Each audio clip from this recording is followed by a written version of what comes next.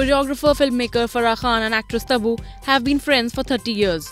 Farah on Friday took to Instagram and penned a heartfelt post for the Chandni Bar actress, saying some friendships are beyond tags.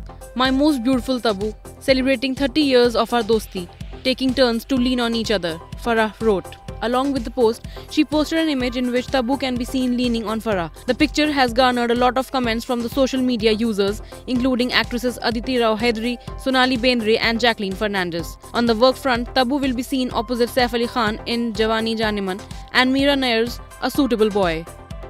IANS report.